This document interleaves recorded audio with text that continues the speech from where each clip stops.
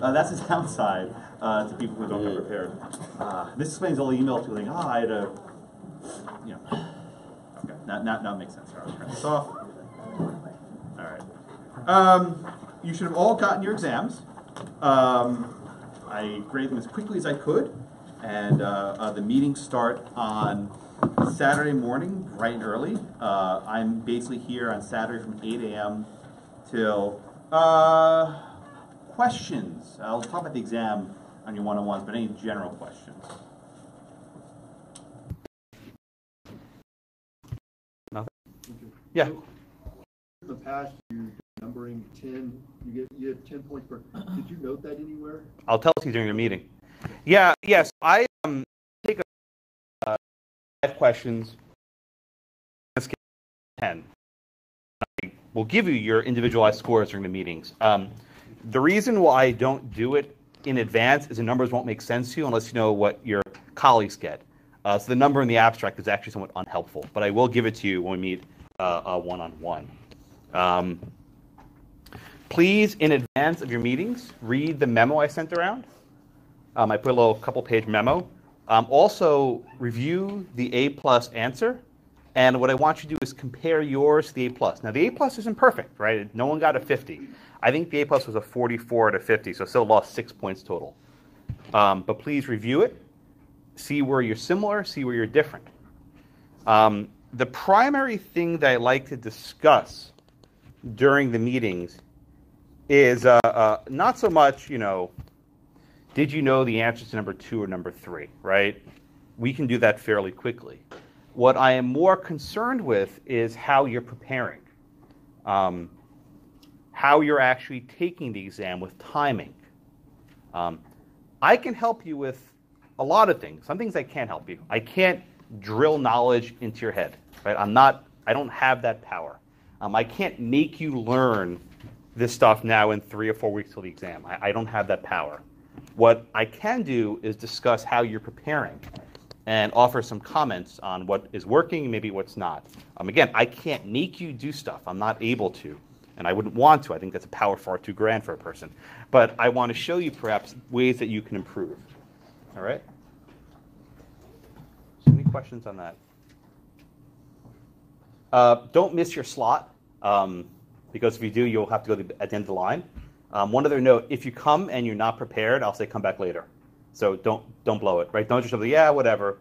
Bring your paper, right? If you don't have your exam, it makes it a little bit harder to go over it. I can get it, but it's annoying. So just bring your paper with you and be ready to discuss it, okay? All right. I want to schedule a review session for the final exam. And your exam, I think, is on the 7th. Is that right? Yes. Okay, yeah, that's right. Okay, the 7th. And your property exam is on the 3rd. Am I right about that? I think I'm teaching that class also. So I'd like to schedule a review session on the 4th. Time to be determined, but probably sometime in the afternoon or the early evening. Are there any exams or any obvious reasons why that's a bad date? I realize only half of you are here. But I mean, there's no exam or any sort of anything. All right, I'll ask again. If you remind me, I'll ask again in class on Tuesday. But I'll probably pick that date. That will also be the cutoff for questions. So any questions you get to me in advance of that, I can answer. I will sit here as long as you need. That I'll go to my office and answer questions after. After that, you guys are on your own. I found that the marginal utility of questions in the day before the exam is very low. And usually questions born out of panic and not any sort of reason. So I don't like answering those. So I will give you this cutoff, and you can have your time, and I will stay here as late on Friday as you need me to be here. I will not go anywhere. Okay? Yeah. Do you have a final exam review session scheduled already? I know. I have to change that date. That date's not going to work for me either. So we won't do that one. No, yeah, it'll be this one. But yeah, very soon. Yeah, I scheduled that date, and now it's not going to work for me. I think this one's actually better because it's not. It's right before your exam can close it in. Yeah, property. I have less stuff to teach. There's just less stuff. So I can actually do a review session in class. I can't do it here. If I do it here, you don't do the First Amendment. It's awful. So I have to make a choice. But I appreciate that, Evan. Yeah. All right. Anything else? All right. Let's do this question for you guys to start off with. And far more than the yes or no is going to be the why. So be ready to answer the why. Okay, so here's the question, right? Men are required to register for the draft. Women are not. Does this regime violate the Equal Protection Clause? True or false? I'm sorry, yes or no? And again, assume that the Equal Protection Clause applies to the federal government. Don't give me that. That's not not for this question. Give it to me somewhere else, maybe. Okay. Oh, I've got to plug in the computer.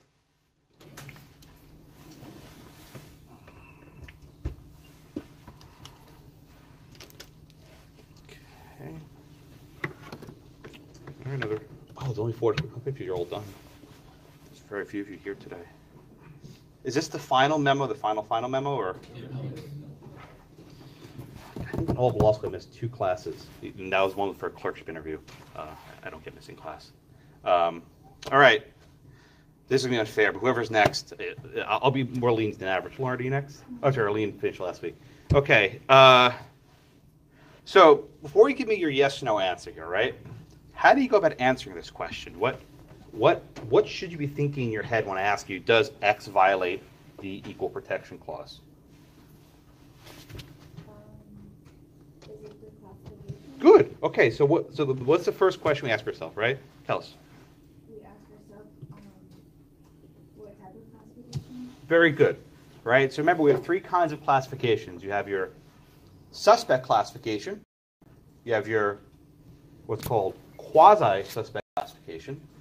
And you have what's called the non-suspect classification. So, Lauren, where does this fact pattern fit into those 3 categories? This one has fit into the quasi-suspect. Very good. How do you know that? Because they're discriminating between the sexes. Very good. So we learned last week that race is a suspect classification. We learned that gender is a quasi-suspect classification.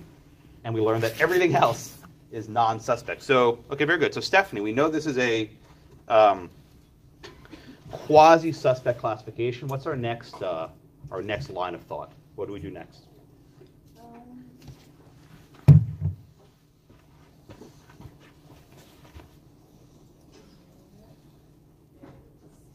So once we know what our classification is, what do we do next? Apply the correct level of scrutiny. Okay, good. So what is our level of scrutiny here? Intermediate scrutiny. Very good. Okay, and what does intermediate scrutiny ask? You're going to have to memorize these. I'm sorry. I don't tell you to memorize stuff often, but these, unfortunately, you're going to have to memorize. The means. Just read for your notes. It's okay. Oh, Good. I don't. For that. Donnie, what's the test here? The government policy is essentially related to serve an important government interest. Very good. Thank you, Donnie. So we ask ourselves, I might have phrased it a little bit differently, but this is, I think, close enough. You'll see in the Craig Boren and Frontiero, they phrase it a little bit differently also, which drives students nuts, which is why just go with something like this. So we ask, is the government policy substantially related to serve an important government interest, right? Now, saying that doesn't tell you a damn thing, right? It's one of these Justice Brennan tests, doesn't really do anything. But there's some aspects of this which you can assess, right? I think, Jake, you're next. Jake, so first off, what is our end, right? What is the goal that the government's trying to achieve here? Why is the government doing this, requiring men to register, but exempting women? Why do they have this policy? I emailed you last night. Oh, okay, I forgot. Okay, Ryan. I don't know. I guess it'd be to have a fit armed services, and I guess to determine that women aren't fit to fight on the front line. Okay, so you jump to the means, right? So the first end you said is they want to have a fit armed services. Be a little bit more precise. What do you mean by that? I guess just able to protect or do whatever. Okay, is necessary. so the government's interest here is to have a capable fighting force, right? However you want to define it. A military that's able to respond to threats and war and all this other stuff, right? Now, Jonathan, what's the means that they use to get there? A really crappy law. Oh, okay. Before we do the adjectives, right? Just describe it to me. You can tell me why it's crappy. Well, why? Yeah. No. Don't tell me the why. What is their means? Then we can say why it's bad. What is their means of doing it? Yeah. I think it's based off the same crud that we had in the 19th century, that whole idea that women aren't capable of doing all this. Well, So you're giving me the answer to my second question. First, what is the means? What is their approach? What is the law at through issue? legislation to say that all men have to register to protect the country, but women are excluded. That's yes. Okay. I'll come back to you in 30 seconds, okay? Because I have a page that I want to ask you about. I'm coming back to you in 30 seconds, I promise, right? So Jonathan's correct, right? The means that they say to accomplish that fit, strong fighting force is a requirement of selective service that men have to register, but women are exempt. Now tell us why that's crud. I think these are your words. Why? Yeah, tell I'm me. a hardcore feminist, and I've been active with feminist regimes since like the 90s. And when I read on page 113 that they had a chance to have an amendment passed, but they didn't want to be drafted, my first thought was, you want equal protection, but you don't want to protect equally. Are you That talking about the Equal Rights infuriates Amendment? me. Yeah. It just infuriates me because it's no longer relevant. It's that whole idea from the 19th century that women are this thing when we're not even fighting hand-to-hand combat anymore. There's drones, and if I'm being frankly honest, if I have to go kill somebody in a foreign country, bake me an apple pie and embroider my shirt. I want to look great when I do it. But there's something they can do that doesn't always necessitate killing somebody. Okay. Now, Brian?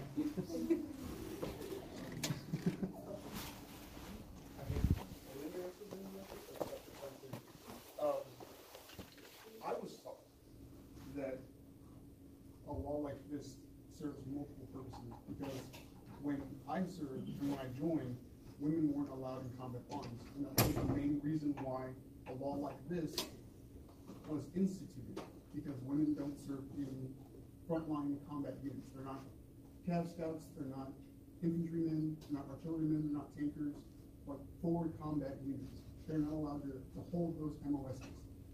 And when a draft is needed to fill those ranks, because they don't allow women to begin with, what's the point in having them required to?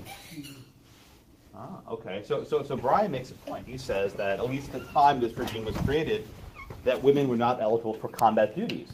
Therefore, it would make no sense to have them draft into roles they can't fill. And then I think Jonathan says, but to let them do other things that are not combat duties. Now, but correct me if I'm wrong, that's changed, right? Now women can serve combat in certain capacities. Is that right? I think someone said yes. 2011. Yeah, recently, in the last couple of years. So now my question, which is why I posed a question today in 2017, there was a case on this called Rosker v. Goldberg in the 80s, where it went the other way, right? Clinton, let me ask you this question, please. Let's assume that now today it's the case that men and women can both be drafted into combat. I'm sorry, they both can serve in combat voluntarily, right? If a woman wants to sign up for combat, she can do it. Does this regime then violate the protection clause? In other words, is the sex-segregated is a sex-segregated draft substantially related to serving that interest of a ready force? Yes. Okay, why do you say yes? Well, they are able to get the military that they need with this law in place. To address Jonathan's point, yeah, it excludes 50% of the 50% of the people in the United States. That's irrelevant. They're still able to get what they need. It is related enough that they can get what they need. So you say they get what they need, Yep. but wouldn't it be easier to perhaps draft fewer men and fewer women? That way, as a whole, you don't have as many men drafted. That way, that men have a less likely chance to be drafted. Wouldn't that be perhaps a more narrowly tailored policy? It would be more tailored, but we're not at that level. We're at the Oh, so Clinton's drawing a difference from what you might require in strict scrutiny and intermediate scrutiny, right? You're saying strict scrutiny. Is this narrowly tailored, right? Is this the best way of accomplishing national readiness? He's saying, well, it might not be the best way, but it's a good enough way. Now, Evan, let me ask you one more question. Why do you think historically women were excluded from combat duty? Because it was viewed that they didn't have the same physical capabilities as men. Right, and this is what was called stereotyping, right, in Justice Brennan's opinions in Reed and Frontiero, right? Is relying on a stereotype a sufficient governmental basis to act? No. So I raised this hypothetical. It actually came up during the last election. A number of the candidates mentioned this at debates. Assuming women are now eligible for combat duty, which they are now, does the government still have a good enough reason to exclude women from the draft? Is the exclusion based on readiness, or is it based on a perhaps stereotype, as Justice Brennan would say, that they're physically incapable of fighting? And if that stereotype is perhaps not completely accurate, can this policy then be supported? This issue might actually change in the, I don't know, next 4 to 8 years, but at some point I think it might change. Yes, sir. I just want to say that women, they were not allowed to fight, and they should, but they were also at home doing a host of duties that directly supporting the war effort. So I don't think it was just a stereotype. It was also that there's a host of things to do in the country. Rosie the Riveter, right? I guess along those lines. Taking care of the family.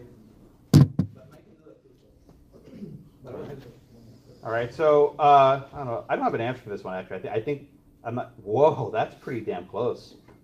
Wow, that's right down the middle. Look at that, right down the middle. Yeah, I don't have an answer. I think under Justice Ginsburg's test in the I think under Justice Ginsburg's opinion in the Virginia case, it's hard to support such a policy. But the flip side is the military does usually get some deference in terms of their structuring. So I can go back and forth on this one. Who had a hand? Yeah, wait, go ahead. I remember in the cases yesterday it talked about under strict scrutiny if they could apply a racially neutral test that would get the same result they should. Mm-hmm. Does that apply to like all of the classifications? That's Clinton's argument, right? That's what Clinton's argument, that there might be a gender neutral reason why they adopted this policy that's not based on stereotyping. Right. I just meant like it seemed like they were applying that under strict scrutiny, but would you also apply that to the other? You could apply that sort of neutral approach to this level even greater, right? Yeah, so this issue does come up. Yeah, I go back and forth. I think this might be a close call. Trey and then Clinton? So is the right being protected? So if it's the law is saying, Constitution says there's going to be equal protection, the right being protected, the right to be drafted. So let's talk about language for a minute, right? No one ever talks about language.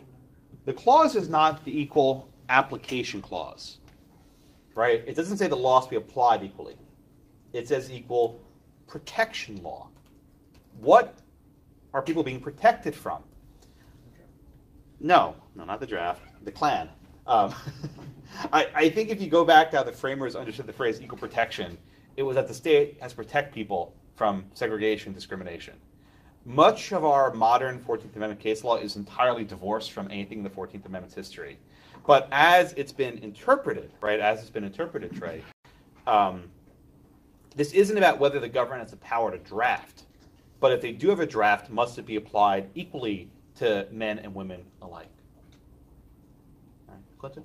I think of that on how this could be found to violate equal protection. I don't understand how it could even be found, because based on the test, the government policy is substantially related to serve the important government interests. It is substantially related. Is it? What would Justice Ginsburg say in Virginia? So I'm skipping ahead a bit, but I want to answer Clinton's question fairly. If you read Justice Scalia's dissent in Virginia, right, he basically says that the court's applying strict scrutiny. So even if, Clint, you're right with the classical recitation of the test, as it's been interpreted by Ginsburg in Virginia, I don't know if it's that permissive. This is why students hate scrutiny, because I give you all these very good rules, and then the court proceeds to ignore them one after the other. And depending who's in the majority in a given case, they basically apply strict scrutiny or they don't. It's maddening. Yeah, Laura? For intermediate scrutiny, do courts give deference to the alternative, alternative means that they can, meet or fit the ends? Right? Yeah. I mean, they're supposed to consider alternative approaches, but what you're going to learn and what you're going to see in the next few days, next few classes is these tests aren't applied with any consistency. It's almost like a joke, right? Justice Brennan tried going strict scrutiny, didn't have the votes. All right, we'll do intermediate, whatever. And then Ginsburg later basically called it intermediate but applied strict. Yeah, Laura, and then Clint? Well, then would it be like constitutional if governments say, there's no like alternative means where we could? If the government said there's no other means by which that would, I think, make a difference. But for example, in the VMI case, the government said, well, we have this alternate, this women's college, right? And Ginsburg said, no, it's different, it's not the same. So even if they say there's an alternate means of doing it, perhaps. Clinton and then Sam? So I think the VMI case, the reason it's not applicable to this, the VMI case, there was one class, the females were being fairly in that because Being treated unfairly here? no, they're not being treated unfairly. Why not? Because in this case, they are not being subjected to the draft. Doesn't that treat them as second-class citizens by saying they're not worthy of being drafted? See where you're going. See, what Clint's saying is, this is great for women, right? They don't have to go to war and die, right? This is awesome. My point is different. There's women saying, you're treating me as a second-class citizen by not making me eligible for this. Yeah, Sam, and then Evan? Yeah, I'm just going to give the flip side to Clint. Yeah, Sam? That was kind of my question, is who would challenge the Women. law? Well, actually, to be frank, actually be a guy saying that it's unfair that I'm being drafted and my sister's not. There's a case, yeah. Women are fine with that. What's that? And what if women are fine with that, Sucks for them. Equality is a bitch. No, that's right. Damn it. Well, fortunately, no one's here. But let me go back to Jonathan's point before. The Equal Rights Amendment, right? This is referenced before. One of the reasons why women didn't want this amendment at the time was because they didn't want to be drafted. So there actually was a desire to have this non-equality. But unfortunately, this is the point. If you guys say this in property, you've done marital property yet? And tenancy by the entirety? So there's some regimes that when women were no longer under what's called coverture. So when women were no longer under coverture, that meant that they could be incurring debts on their own and that their property could be seized. And one of the aspects of giving women property rights is that now their property can be taken away from them. And there's actually some cost to that. And there's debate saying, well, do we give women the right to property? Can they lose their money? So sometimes with equality comes various costs. Evan and then Stephanie? Yeah, my point was exactly like Sammy's. It would be the men that are the ones. They would bring the suit. Exactly, they're the ones being treated unfairly because they're. Yep. Here it is. The men are more likely to get drafted because women are not in the pool, right? If there were another 100 million women in the pool, the likelihood of drafting for a guy would go down. I think that's the argument. I was going to say, I agree with what you said, that equality is a bitch. I'm sorry. I shouldn't have said that. It's true, though. I agree that, I think that there's no such thing as selective equality. And equality means having the same opportunities as well as the same burdens. Good, yeah. The same benefits and same burdens. I think that's a good way of putting it. Good. And I would think no draft, but if that's not an option, I think women should be included. Because, there's a chance you go out to war and die, but it's also depriving them of opportunities of equal pay and leadership development. Good, yeah. Because there's no difference between the pay of like a female sergeant and a male sergeant. And I think it would help broaden perceptions and expectations about what women do, just in general. Yeah, and I like the way Stephanie phrased that, right? She said that the benefits and the burdens exist, right? You take the good with the bad. So if you want all the benefits of equality, you got to take the burdens. When you do marital property, you'll see what I'm talking about. This comes up very strongly. Clinton, anyone else before Clinton? New? Yeah, Gabriel? I'm sorry, Kevin. Oh, I'm saying you go first. Yeah, you go first. Okay. You go first. Well, I was going to say, since the draft is, this is predominantly a defense issue. Does the Department of Defense, do their data and information carry more weight than, let's say, like some senator politicking? DOD just did where they admitted like 30 women into like Marine training boot camp type thing, and I don't think any of them were able to pass. And they were using that as kind of like guiding principles to. Well, let's say Kevin's right. Like I don't know the facts what he said. Let's just assume the facts are this, right? Let's assume that there was a trial for Marine Corps, and the flunk rate failure was 100% for women cadets. This goes to the VMI case. Do the standards have to be modified? Maybe the test is not accurate. or perhaps they're modified combat duties, right? And if that's the case, what if someone is not fully prepared to engage in the duties? This comes up with departments, right? With tests for fire departments. If any of you, I don't think I have any, if anyone is a firefighter, they're required a certain number of physical tests. They have to put a pack of a certain number of pounds in their back, run up however many stairs, pick up a weight of a certain size, and the failure rates for women are significantly higher. So is the answer then to lower the test or just exclude them? Yeah, Gabriel? So, taking care of statement about the women who are pass test, so let's say that they have to lower the performance for them to pass, but that goes against the institution, like the whole point of the institution is to make people stronger and to break them down, and if they lower the test, then that goes against their whole principle. And I feel like, I don't know, it's not that it will show them that they're weak, but it kind of take the whole purpose of why people go into that. Yeah, I think Whit and then Brian. I don't know.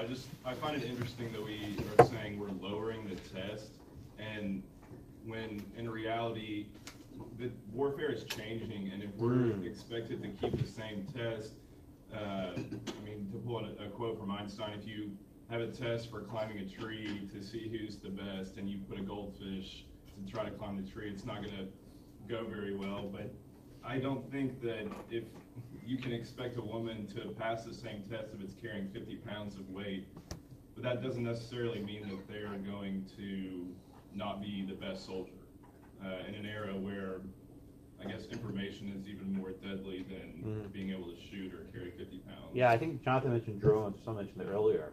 Brian, and then Henrietta. Talking about your point on firefighters, say 6 years ago, all women were allowed to join the Ranger Indoctrination program. The Ranger what program? Ranger Indoctrination. Oh, that's what I thought you said. Indoctrination, okay.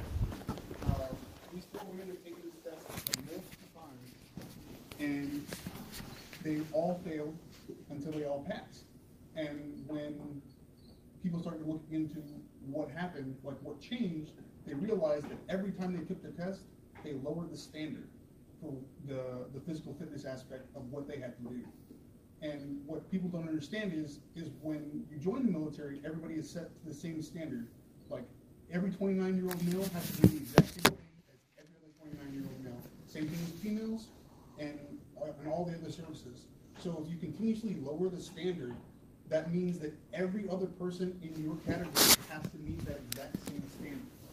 Like, it doesn't matter if you're 5'2" or 5'9". If you're 29 years old and you weigh X amount of pounds, you have to do X number of push-ups, you have to run 2 miles in X number of minutes, X number of sit-ups, so on and so forth. Like, you have to meet these physical abilities in order to pass the military standard. And if we keep lowering the standard, it just means that I don't want to say we're going to be getting subpar soldiers, but that's kind of what it could lead to. So I'm less concerned for this discussion. I'm less concerned about discussion than the broader question of how will courts review it, right? Because this all raises the same question: who gets to decide the fit, the military or the courts? Right? Let's say the generals come in and say, we need a certain standard and women can't fit it. And the courts say, we think you're basing this on outdated stereotypes. Right? Under intermediate scrutiny, can the courts override the judgment of the military? Right? And that leads me, if I may, into our first case of the day, which is Frontiero versus Richardson. One thing to know about these cases is that they were all litigated in a fairly short period of time, the early 1970s. You had a case called Reed versus Reed. You had a case called Frontiero versus Richardson. And you had a case called Craig v. Boren. They were all decided one after the other. And they were all orchestrated by, I have a picture, Justice Ginsburg, here she is today, who was the head of the American Civil Liberties Union Women's Project, the Women's Law Project. And she argued several of these cases successfully. And Ginsburg's strategy was very smart, and she did something very different, right? At the time, you had 9 male justices, and the fear was if we brought into cases saying, you're treating women unfair, right? The justices might not have been, say, sympathetic to those claims. So instead, Ginsburg approached it differently. Instead of bringing cases where women were treated unfairly, they brought in cases where men were being treated unfairly, right? And the hope was, and I think it, for the most part, succeeded, was that the judges will be more receptive to a challenge where a man is being discriminated against. So in Frontiero, right, you had a husband who was being denied certain spousal benefits for being on the base, right? In Craig against Boren, you had a law where women could buy beer at 18, and then men could buy it at an older age, right? So that was a deliberate strategy. And the strategy, I think, was pretty successful. So let's walk through these cases, Frontiero and Craig, and we'll do them more or less together. I think they're the same issue. Okay. Who's up? All right, Jeffrey, you want to give me the facts, please, in Frontiero? So Sharon Frontiero was a member of the Air Force, and she lived on base with her husband and decided to claim him as a dependent to get better quarters and benefits. Good. And there's a statute saying she had to prove she was over half of his, like he was dependent on her for over half. Very good. And for men, there's no requirement. They get it automatically. Okay, very good. So we understand the regime here, right? The traditional norm was that if you were a man with a wife on the base, the wife was considered a homemaker. And she was entitled to certain benefits. She got an extra allowance, et cetera, et cetera. But starting in the 1960s or 70s, I don't know exactly when, women were admitted as officers to the military. Do you know the exact year, Brian? 60s or 70s, right? Ballpark? What year? I think it was 65. That sounds reasonable, right? So in the 60s, whenever, mid-60s, late 60s, women were now admitted as officers. And now women could have spouses.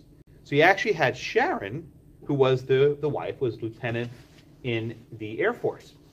And you had her husband, Joseph, who was a dependent. He worked part-time, he went to school, he did various things, but he was not the primary income earner. The lieutenant's salary was probably higher than whatever he was making. Okay? But the law was like this. If the wife was applying for benefits, she got them basically automatically, right? But if the husband was seeking to apply for these benefits, he would have to persuade them that he was not the primary earner, that he was actually dependent on this money. So here we have a case where the benefit was given automatically to women, but to use Stephanie's phrase, the burden here was assigned to the husband, that he had to make this additional showing that he needed the money. And he didn't. He actually was earning some outside income, so he probably wouldn't have been eligible. So they challenged us, saying this was a violation of protection of the law. Okay, we understand the facts, right? Now, I kind of sneaked ahead last class when I discussed this intermediate this stuff. That didn't exist in the 70s. At the time, if you had a racial classification, you were in strict scrutiny land. For everything else, you were put in the rational basis standard of review. And with a rational basis review, Abdul, with this law, right, that women have to get automatically, but men have to, satisfy a rational basis standard review. No. Rational basis. Oh, okay. Well, what's the test for rational basis? Below standard, yes. Yeah. So Abdul, what's the test for rational basis, please? Rational basis, it might work. Good. Okay. Yeah. Use my words. Very good. Right. So, Abdul, what's like the good reason why, or what's like the rationale why the government would need this policy, right? Why? So Brennan, the way Brennan put it is that it's just administrative efficiency. Good. Money. Good. Administrative efficiency. Just explain that a little bit more, please, Abdul. They assume that they're stereotyping basically. No. Oh. Stereotyping's different. Why, as a matter of administrative, makes it efficient, right? It's quicker just to say, well, men are. No. Okay, I thought. No. Is it Adam? Yes. Why? What's the administrative reason why the government has this? Putting aside sexism and stereotypes, we'll get there in a minute, right? Why does the government have this regime? What's like the if you were the government lawyer, right? Why would you argue we have this? You're not going to say, because we think women are dependent and they're homemakers and they're. What's the answer you give as a government lawyer here? As a government lawyer, I think you want to.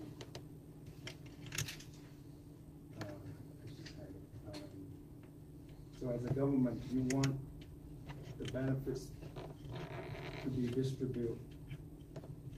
In this case, they don't want the man to be the burden of relying on a woman to get the benefits. Well, if it's the other way around, then it's okay. Well, now let me ask you a simple question, right? At the time, what percentage of the people applying for these benefits were men, and what percentage do you think were women? If you just guess. The percentage of women apply, I guess it was pretty high. Yeah, I think it's probably close to 100%, right? Right. And then how many of the spouses applying for this were men? Very low. Okay. Maybe almost to zero. Probably. Yeah, I mean, it's probably a very small number. So the government can say this, look, this is for administrative efficiency. This is Abdul's point a minute ago, right? We think that for the most part, lots of women applying, we don't need to scrutinize those carefully. But with men, we need to scrutinize it carefully because there's a risk of fraud. Oh. See, Abdul is getting there. 2 questions. I'll come back to you, I promise, right? The government said, look, when women are applying it, we're not really worried, right? Because stereotypically, women are homemakers, and there you go. Now, you were really close, right? And stereotypically, they're expected to stay home, so we're not surprised when a woman applies for this sort of dependent stipend. In contrast, when a man applies for it, whoa, we're suspicious, right? They're trying to double dip, right? They're trying to engage in fraud. Since it's very likely the husband also works, we shouldn't have to give him a second salary. So the entire regime, the government lawyer will say, is based on government efficiency, right? Where are we directing our resources? We want to focus on the highest cases of fraud, so we're not paying out additional money. And where is it likely to be fraud? With the husbands, because they're likely to have outside income, and they're less likely to actually need this government funding, right? So you have this general stereotype, and built on top of the stereotype, argument based on efficiency. I'll pause briefly. It's not that dissimilar from the draft question, right? You have a stereotype that perhaps women are more frail and are less strong. Therefore, they should be excluded from the draft. It's all about the efficiency of the force. All right, so McKinney, what then does Justice Brennan do with this classification, with this law? Do you mean in terms of scrutiny? Yeah, tell me. Well, he says it should be held to intermediate scrutiny. Now, what's he saying about strict scrutiny here? He kind of dances around this issue, you see, right? Yeah. So it's a little weird. He kind of says that the reason that race is held to strict scrutiny is because of this systematic oppression that's happened in the past. And then he specifically points out the right to vote, where he says that African American men got the right to vote in the franchise before women did. And so he's kind of saying, well, maybe we actually should be holding this to a higher level of scrutiny. But why doesn't he? I honestly can't remember. Yvonne, why doesn't he go strict scrutiny here? There's a really easy reason. Why does Brennan not get strict scrutiny here? It's a very simple reason. I'm gonna give you the answer right. What's 5? What's 5? No, Fifth Amendment. High five? No. I'll come back to you, Yvonne. 5.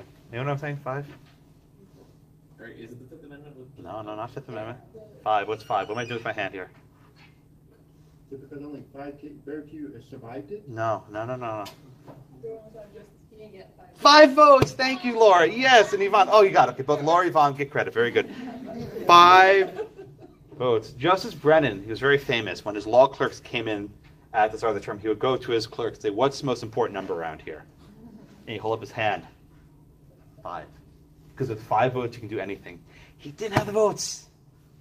Did not have the votes. In Reed versus Reed, I think he had 4 votes for strict scrutiny. He could not get 5 colleagues to agree that gender was a suspect classification. He could not get 5 votes to agree that sex-based classifications were given strict scrutiny. He just couldn't get the votes. and he knew it. So Brennan, who was very influential for his time, said, all right, screw it. We'll just call it intermediate scrutiny, right? We'll make up this new tier, which didn't really exist before. Middle tier, and we'll make up this new test, and under this new test, the government still loses. So even though it's not strict, right, which means that there might be some cases where a race classification would be struck down, but a gender classification would be upheld, right? There are some cases. However, we have this new level. I'll give you this example, right? For Brennan. One set of bathrooms for African Americans, one set of bathrooms for non-African Americans. Would that be unconstitutional? No. That's a suspect classification. I think it'll be struck down. Aha. One set of bathroom for men and one set of bathroom for women. Would that be okay? So see, there's a difference. Acknowledges that there might be some differences why men and women should be treated differently, but here the government does not have an adequate justification. Laura and Yvonne are correct. He did not have 5. He didn't have his 5 fingers, right? Brennan was very famous. So the opinion here says, okay, well, we can't do strict scrutiny because we don't have the votes, but I got the votes for this new thing. And we're going to call it intermediate scrutiny. And we'll call this a quasi-suspect classification. And given a quasi-suspect classification, we have this new test. And again, he doesn't frame it exactly like he gets it at. And I encourage you to use this phrasing because it's a little bit easier to understand. Instead of requiring narrow tailoring, we require a substantial relationship. And instead of being compelling, we inquire it to be important. Similar, not different, not exactly the same, but very similar. Okay, so everyone get this is basically where it comes from. This new test, this intermediate scrutiny test, which will annoy law students to no end.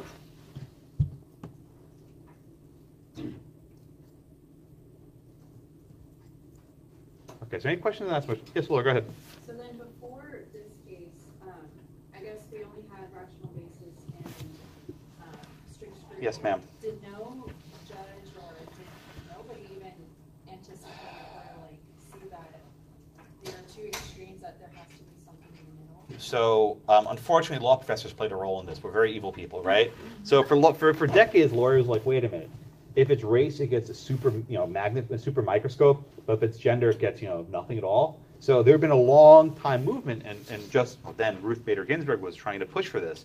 So Brennan's opinion here was a long time coming, right? They've been building up to this, because I think Yvonne or maybe it was McKinney mentioned a minute ago. The oppression that perhaps was faced by African Americans was maybe on par with women, maybe not. You can argue one or the other. It was different than age, right? Right? It was different than saying 16-year-olds get their driver's license in one state and 18-year-olds get their license in the other state. There's a difference between sex segregation. Oh? Yeah, I'm sorry. Yeah, I'm sorry. You should have asked me at the first class. What's the point? Why are we here? God, what a good question. It's a very good question, Raquel. What's the point? Let me answer your question a little bit more simply. I don't think the Supreme Court applies them consistently. The lower courts apply them more consistently. And 99.9% of civil rights cases are not resolved by the U.S. Supreme Court. They're resolved by the lower court. So to the extent that you have a judge in a federal district court, he's or she's probably going to try to adhere to this. But when it gets upstairs, they do whatever they want. In particular, Justice Kennedy, you haven't gotten to Kennedy yet. You'll see very quickly care about it. It doesn't factor in his opinion at all. It doesn't mention it. Doesn't really care about it. Like he just doesn't really care about it. Sorry. But it was very important in the 70s, right? In the 70s, for about a good 10-year period, this stuff really mattered. There was a good 10-year stretch, but not so much in the 80s and 90s. I have 2 questions. So they argued this case under the Due Process Clause, right?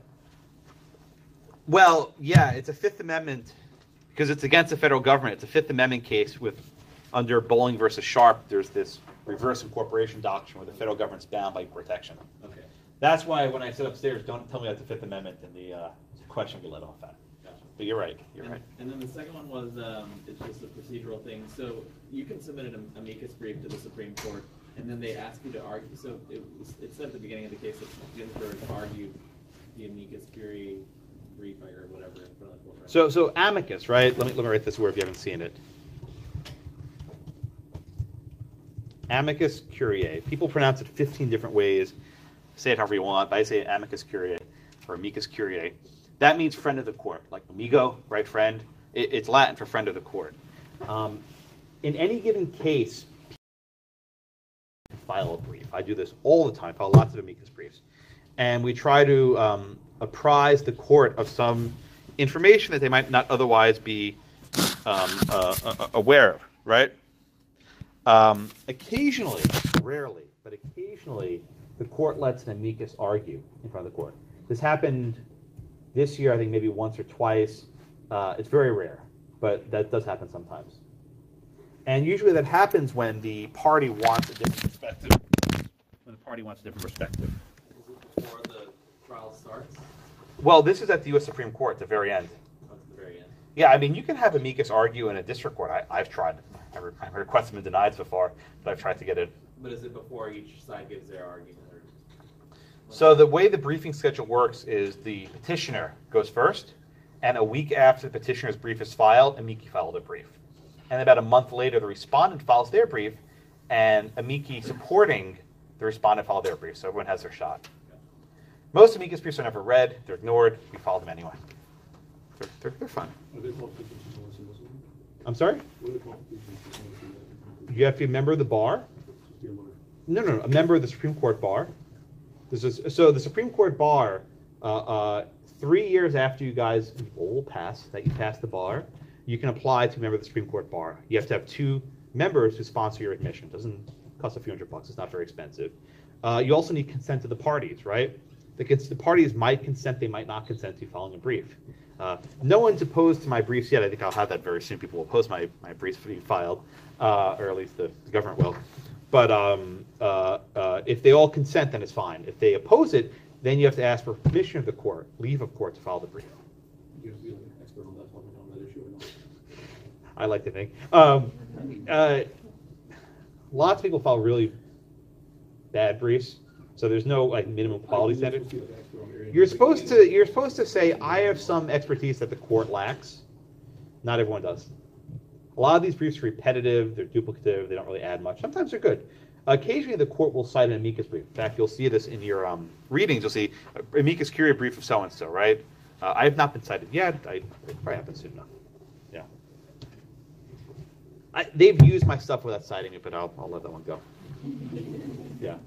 That's the worst when they use your stuff and they don't cite you. The worst. Yeah, John. So is the holding of the case. Good, yeah. Let's go back to the actual case. Good. I just wanted to know if this theory is actually the actual holding of the case is still Boren, right? Well, look. So what? So all right. Let me wrap up for you the Brennan opinion, right? Brennan says that if I don't answer your question, just come back to me, okay? Brennan explains that this regime exists based on stereotypes. And they're based on a stereotype that a woman's more likely to be a homemaker than a man who's going to work out in the field, and therefore the policy is not supported. He then also says that sex, like race, is immutable. What's immutable mean? This word, immutable, means you're born with it, right? You can't change it, right? You're born who you are. And Brennan's like, well then, why are we treating gender any differently than race? But I lack the votes, so I'm just going to put this out here. Hope a Democrat wins the White House and gets me a 5th vote. Wouldn't happen. After this term, the court gets far more conservative, or at least a little more conservative. So you can't give strict scrutiny, so we'll apply this intermediate scrutiny. Okay? And the court doesn't really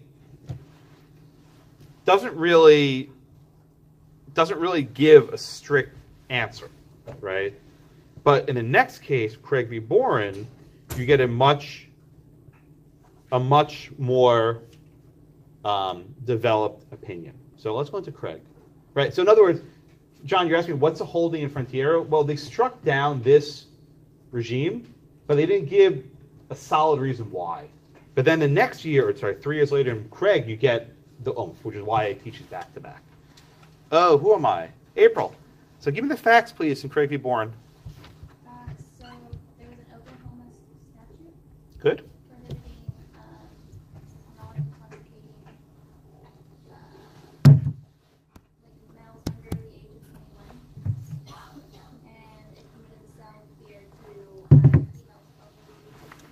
Good. By the way, and it's not all beer, it's light beer. Does everyone know what this is? Does anyone ever have it? Is it gross? So it's not all beer, but it's like this, what is it, 3%, 3.2% beer.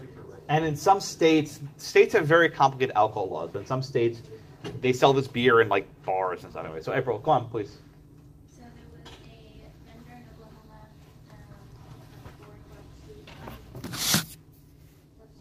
Was Craig a guy or a girl? He's a guy. I mean, it's his last name, right? This is a photo showing the attorneys involved in the case. This is Curtis Craig. His first name is also last name. So Curtis Craig was the plaintiff. And he complains, like, wait a minute, this isn't fair. My sister can go get some beer at 18, and I got to be 21. Okay? It was also brought by the owner. This is Carolyn Whitener, who is the owner of, I love this name, the Honk and Holler Grocery. What a cool name, the Honk and Holler Grocery. So this suit was brought on behalf not only of a male person who couldn't buy beer, but of a vendor, a store, who said, it violates my constitutional rights that I can't sell this beer to guys at 18. Questionable if that was a proper standing, but I'll leave that aside for now. All right? So Carlos, what happened here? Well, obviously, the owner of the store seems because he said he was violating his constitutional rights, specifically that 799 stands for alcohol to individuals of the same age, but it was because it was solely based on gender. The thing is, the court was argumentating that, according to the statistics, males of that age range were way more likely to cause an accident by drunk driving than females. Okay. That was their argument. Okay, very good. So here's the issue, right? Danielle, right? So you're a government lawyer, right? You go to court and you want to defend Oklahoma's policy. What's your argument?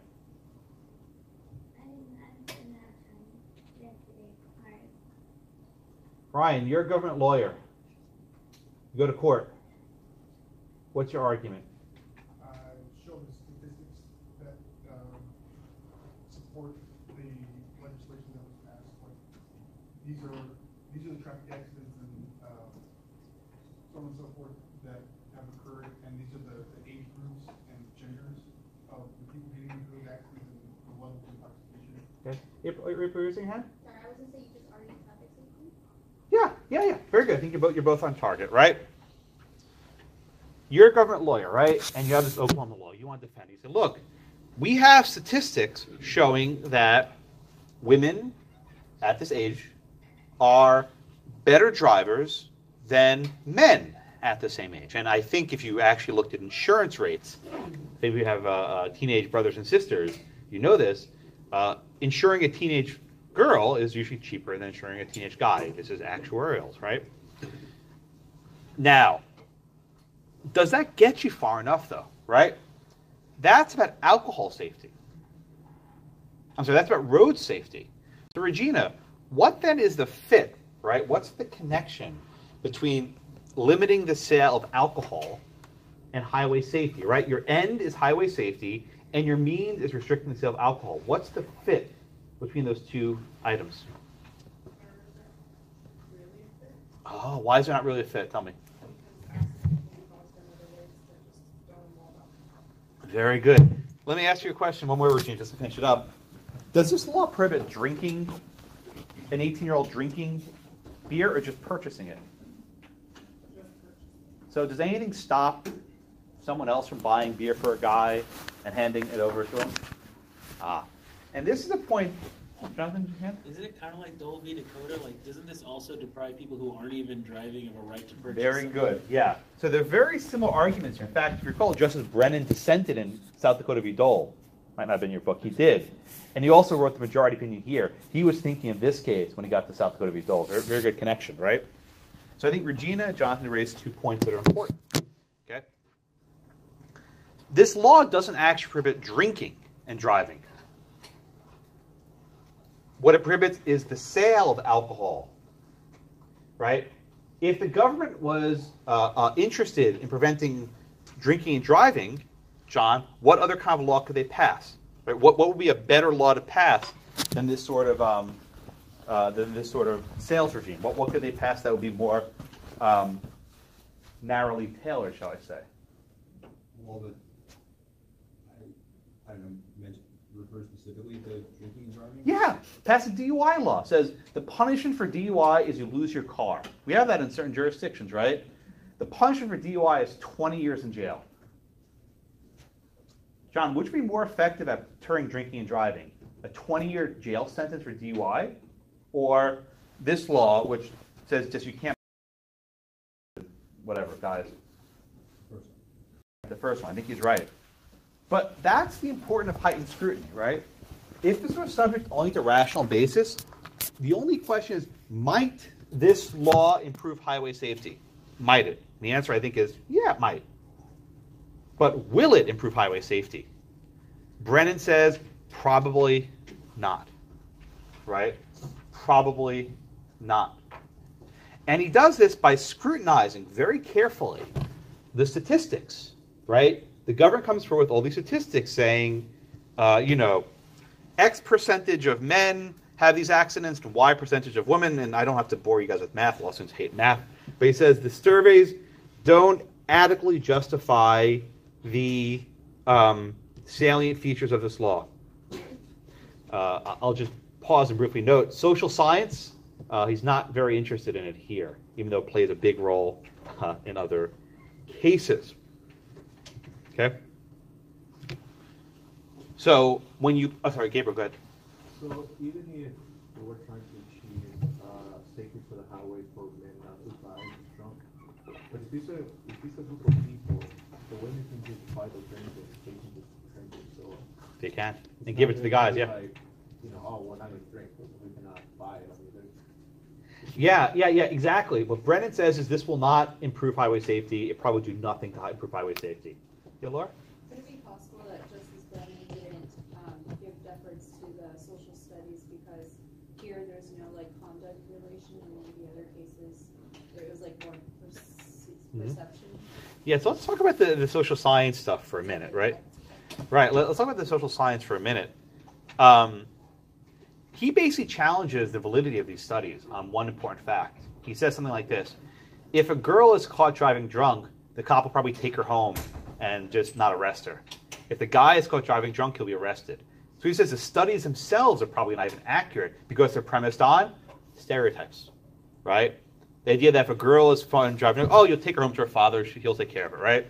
Whereas the guy, so he's even saying the studies themselves are probably bunk, right? Well, because it's setting on these beliefs, the stereotypes. Exactly. Probably why he didn't give any deference to these, but that doesn't invalidate the social studies in the other cases. Okay, yeah.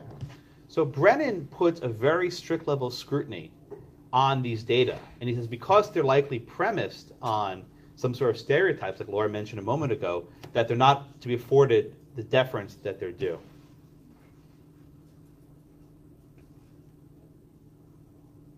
Everyone with me so far? I see people about to raise their hands. Wait, or is your hand up? You're thinking about it. So this one not, sorry. Oh, yeah, go ahead, please. This one not fast. I guess I'm just trying to reconcile. So Brennan doesn't even think that there's a rational right? Yeah. I understand he applies district scrutiny, but under no standard would he, given the statistics. Does this look much different than strict scrutiny to you? It doesn't. That's right. Yeah. And I think that's an important point. Even though Brennan doesn't call it strict scrutiny, man, he's parsing social science, he's ripping it apart, saying, no, flawed assumptions, negative, he's tearing things apart. This looks a hell of a lot like strict scrutiny. A hell of a lot like strict scrutiny. Go ahead, please. It's further the agenda. He just keeps pushing. Furthering the agenda. Are you saying Justice Brennan had an agenda? Oh, man, Laura. Oh, God, what have I done to you? You're a whole bunch of cynics. No, I'm messing with you. I'm joking. I'm messing with you. Yeah, I mean, look, Brennan was effective. He was doing his own thing up there, and he was very effective at it. He was very good at it.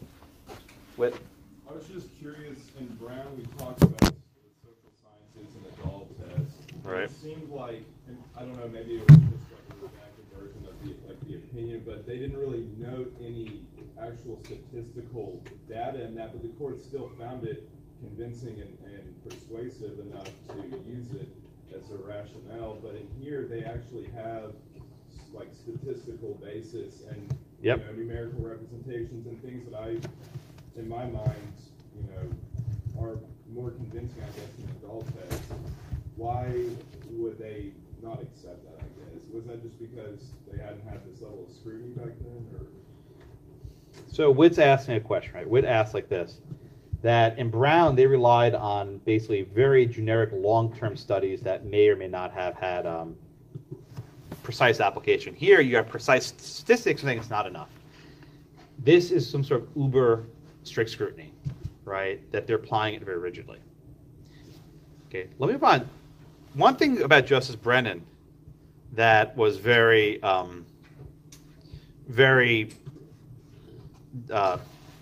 devious is the wrong word. He was very crafty, right? He would always bury the lead, so to speak, right? He'd always put the test like almost where you wouldn't expect it. And here, if you don't read to the end of the case, as maybe some of you did, you will miss it. So in the very last paragraph, you have this sentence. I want to just dwell on this for a minute, right? Here says, in fact, when it is further recognized that Oklahoma's statute prohibits only the selling of 3.2% beer to young males and not their drinking the beverage once acquired, parenthesis, even after purchase by their 18 to 20-year-old female companions. Oh, these long sentences, he's lost you the first half, right? But then it comes the important part. He's very lost you, very not paying attention. And it says, comma, the relationship between gender and traffic safety, that is the means and the ends, right, becomes far too tenuous to satisfy Reed's requirement, this was Reed v. Reed, that, here's your test, the gender-based difference be substantially related to the achievement of the statutory objective. There's your test, right? Framed a little bit differently, but it's the same thing. That the gender-based difference be substantially related to achievement of the government objective. Remember, I told you this last week. You would not even notice if you were just reading this because you would just gloss right over it. And by the way, Reed never said that. If you notice there are no quotation marks, right? He's making it up, right? Reed was basically a strict scrutiny opinion. So this is Brennan. That's why he was who he was. He did this stuff all the time, right? And therefore, we hold that the 3.2% beer discriminates against males, and violates protection. But there's your test, right? Buried at the very end of the opinion, which if you read quickly, you would gloss right over it. Is that basically just germaneness? Is that the whole? What do you mean germaneness? Means and fit. Because he kept saying germane later on. Yeah. Yeah, exactly. So the word tenuous, right? He has this word over here, tenuous, right? What does tenuous mean? Really weak. Right. What's the fit between two different things? The means and the end. That's right, Jonathan. Very good. So everyone, any more questions about the Brennan majority opinion? Please. From my understanding, he's basically saying that the goal is to lessen these traffic accidents, and the fact that, or like underage drinking, and the fact that they're still getting alcohol is The fact that the guys can still drink it means the statute's not precise enough, that there's not sufficient narrow tailoring.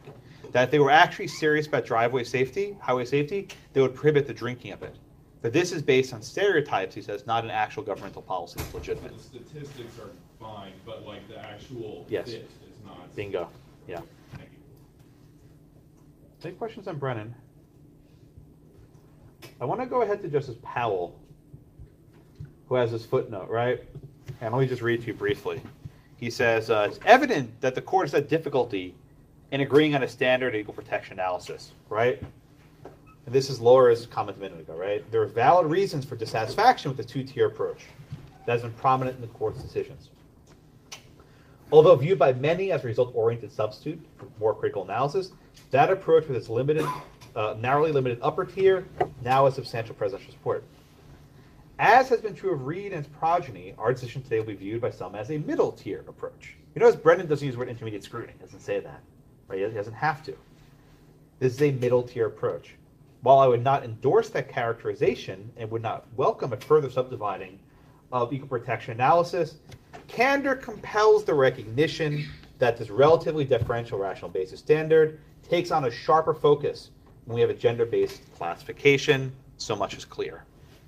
So Brennan never actually says quasi-suspect here. He doesn't say intermediate. He doesn't have to. Everyone knows what he's doing.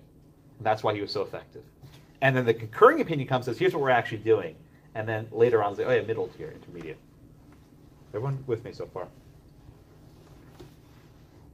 Justice Stevens' concurring opinion, again, this is probably one of his famous concurring opinion. Where is it? I can't pass it. Here it is. So only a paragraph or two, right? Justice Stevens argues that there is no scrutiny, right? There is no tier. There's one 14th Amendment. And let me make this point a little bit more bluntly. If we go to the Equal Protection Clause of the 14th Amendment, it doesn't speak of race, doesn't speak of gender, it just says persons. That persons cannot be denied equal protection. And Stevens says that means we have to review all classifications at an equal level. Okay, so there's a problem with that one, right? You'll see this in Cleburne. What if the government treats men differently than women? What if they treat rich people different from poor? Is everything given strict scrutiny? Is everything given like a rational basis review? And if you have a single standard, how do you judge different types of treatment? Okay. Then you have Justice Rehnquist's dissent, and there's not many dissents here, but Rehnquist dissented. He actually argued. Ava, what did Rehnquist argue in his dissent?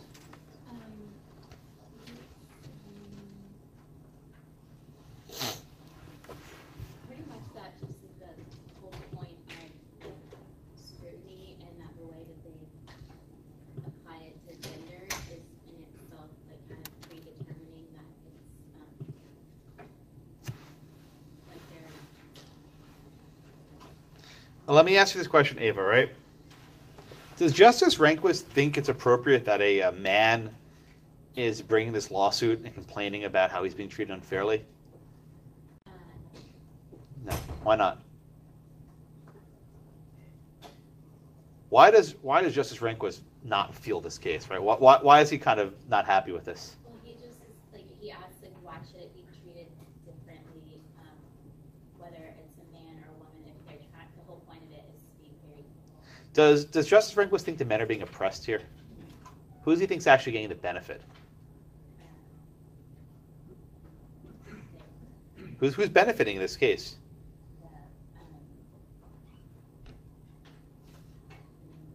Who has the upshot in this case, right, with this Oklahoma law? Women. So this is Stephanie's point from a couple minutes ago, right?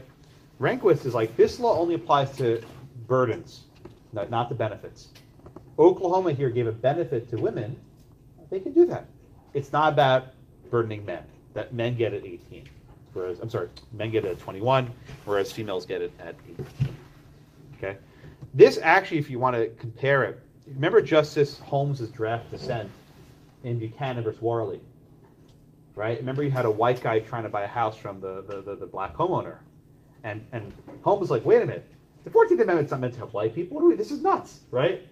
There's shades of that in Rehnquist's dissent. He was like, this is not about helping men, it's about helping women. He's trying to call BS on Ginsburg litigation strategy, that you're having all these poor men who don't get their housing allowances, right? It's like, that's not what this is about. But that's exactly why Ginsburg brought the case as she did. Rehnquist, I don't think, was on the court when Reed or Craig was decided. He joined, I think, in 74, I think. So he would come on the court by the time Craig came on. Yeah, he joined the court, I think, in 74. Reed was 72, and Frontiero, I think, was 73. So I think he was not yet on the court. Just checking that. Yeah, Kenny. I don't know. This is just kind of like, were there any originalist arguments back then about when it says person, they meant male only, and that females weren't? So, well, that argument is not entirely correct. I was being a little bit glib. So if we go to Section 2 of the 14th Amendment, it speaks of males, right? It said if the right to vote is denied to any male inhabitants of such state. So Section 2 does speak of men. Justices Ginsburg and Scalia would often have this debate where Scalia would say that under the original meaning of the Constitution, they were concerned about race and not gender. And then Ginsburg would come back and say, well, it says persons, not men. And then Scalia would say, well, look, in Section 2, it says men. So there's no answer to this debate, but this is ongoing. Very good question. But the notion of originalism, as the label is used today, didn't really have that existence in the 70s. It wasn't until the early 80s that term even came around. There were originalists in the court, going back to Justice Black and even before that, but that phrase didn't really have the resonance it does today. The term originalism is not original? Ah, you're funny. Yeah. No, yeah, it came around a little bit later. Trey?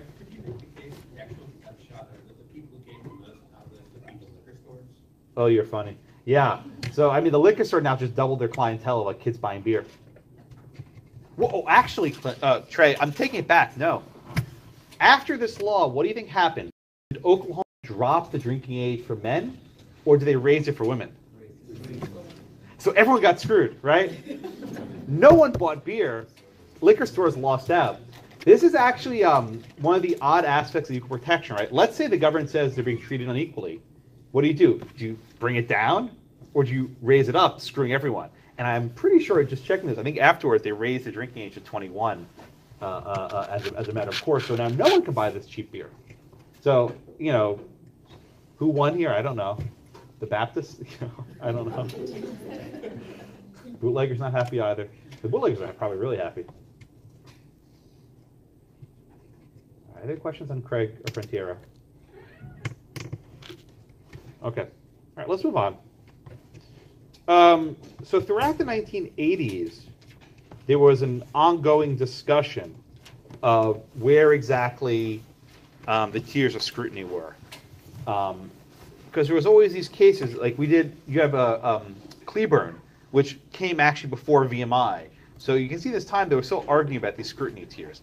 But let's jump ahead to the 1990s, right, with the United States versus Virginia case.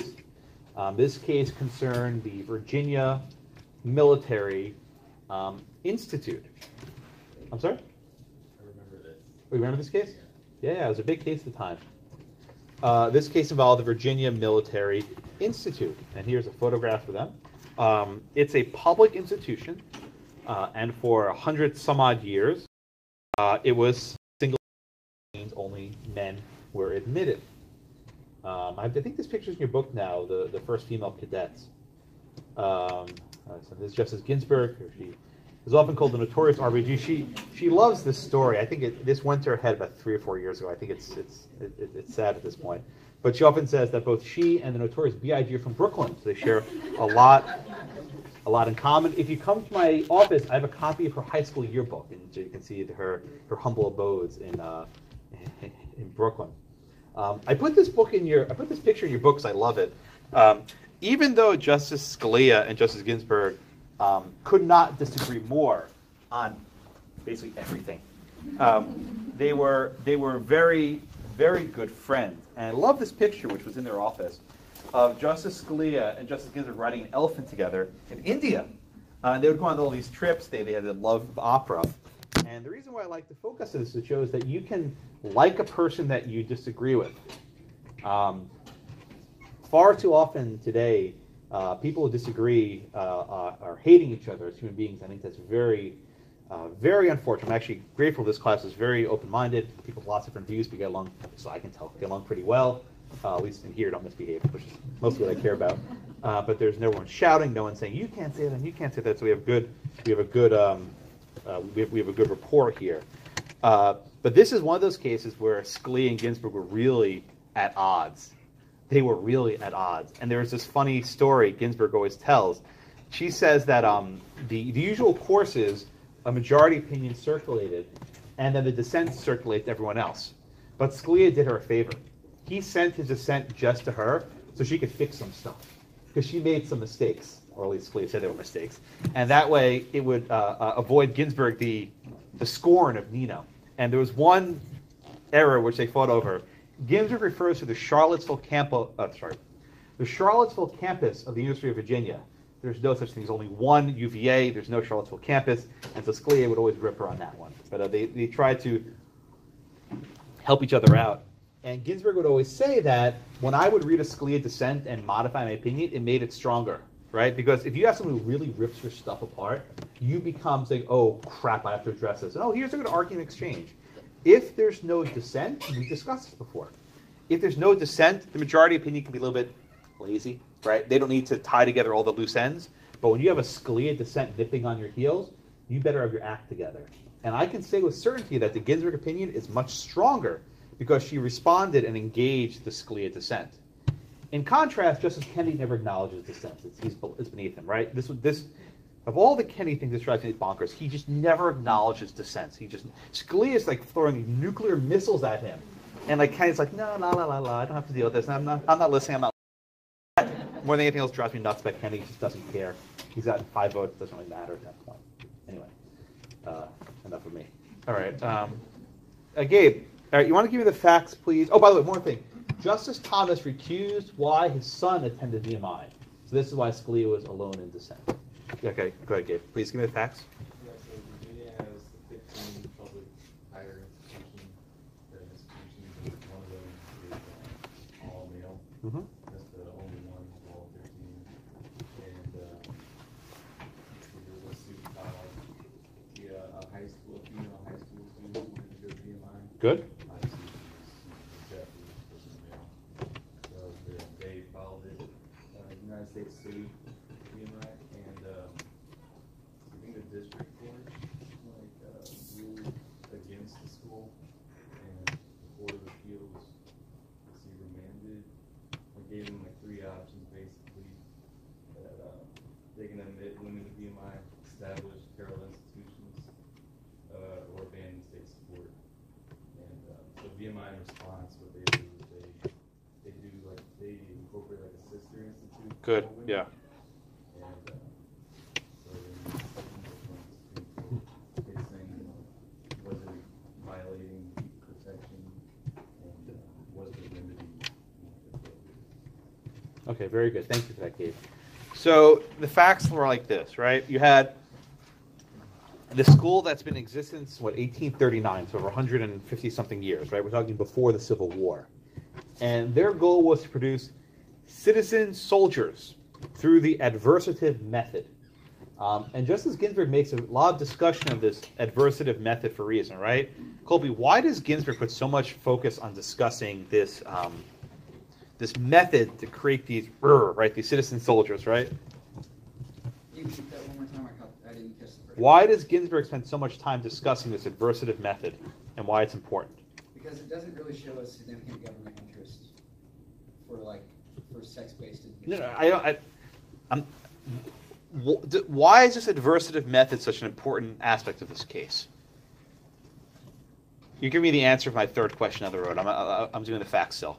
Why is it so important that this adversative method exists? To prevent discrimination. No. What's the adversative method? I'm blanking right now on that. I apologize. Trey? The adversative method is the fact that the undergraduates, the underclassmen were hard on the underclassmen, plus the entire situation, physical training, pushing you to your limits, no privacy. And the question was, could a woman handle that? And Ginsburg said this is not a sex issue. Anyone can do this if they wanted. Okay. You give me 2 answers on the road. Let me stop right here and discuss this point. The school wasn't a walk in the park, right? This is not like, most colleges where you go to college and, you can drink beer and eat donuts and do whatever you want and go to take your exams and be done with it, right? This was a very specific program. And it was designed to create what they call citizen soldiers, right? They wanted physical rigor. They lived in Spartan barracks. They wore uniforms. They ate together. They did not have any privacy. I mean, if anybody went through boot camp, when you're in the showers, when you're in the bathrooms, there's no walls, right? Everything's open, right, guys? Yeah, people, they're nodding. So this was designed to basically, Brian, do you want to add, break their souls to see what their limits are? Or Carlos, either one, whoever wants to discuss. That's the point of boot camp. It's supposed to break you down and try to get rid of all the quote-unquote bad habits that you have as a normal citizen and kind of make you the way that the Army or whatever branch of service you're in wants you to. So that's the reason behind all the tough things that you go through while you're in basic training is to kind of break you down to a base level so that they can build you up to whatever they want. Yeah, Carlos, do you want to add anything? Yeah, the United States has culture is very individualistic. Very what word? The United States culture is very individualistic. In other cultures, like Muslim cultures, they're a little bit more for the society. So essentially, you gotta get that individualistic feeling out of you, because what's best for the individual is not the best for the unit. And if you don't work like a team, you're gonna die. I like it. If you don't work as a team, you're going to die. Okay, very. Thank God we don't have this in this class. We'd be screwed. We grade in a curve here, thankfully. Or maybe not thankfully. Yeah, so I think Brian and Carlos stated the issue well. This is designed to basically destroy people. I would not last 5 seconds in boot camp. I'd be washed out in 5 seconds. Wouldn't even make it past the front door. But thankfully, we don't have to go. But Virginia argued that because of this adversative method, it's not conducive to co-ed education. They said that if we had women in this program, we couldn't run this institution the way we wanted to. And specifically, the lack of privacy, showers, bathrooms. They also suggested the women perhaps couldn't meet the physical fitness standards, which we discussed a little bit earlier with the firefighter example. So they said we need to have a single-sex education. You had a student who was in high school apply, and of course she was denied, and then she sued. And then Virginia said, okay, we have an idea, right? We will create a parallel, a sister institution to give women this training, right? So Samuel, what was the problem with the Mary Baldwin College, this liberal arts college in Virginia? What was the why was that not adequate to remedy the problem? So the remedial order kind of acts as like restitution. It's supposed to put a person in good as position as if they weren't discriminated upon, and the sister school did not fix that remedy because it was just didn't have that adversative program. It was kind of a soft school that didn't provide the same educational benefits as the BMI did. Very good, very good, very good. Jonathan, you want to add something?